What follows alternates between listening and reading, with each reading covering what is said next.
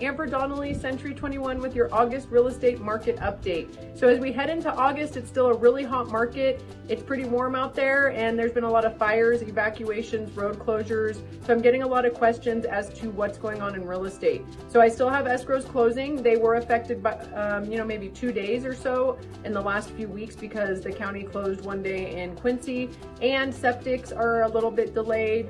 Other than that, inspectors have been able to get through, minus maybe coming from Chico, but we've been able to work around that.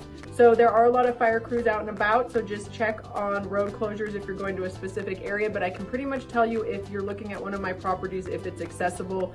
Pretty much all of them are right now. And I just want to encourage you, it is still a great time to buy and sell, so reach out to me.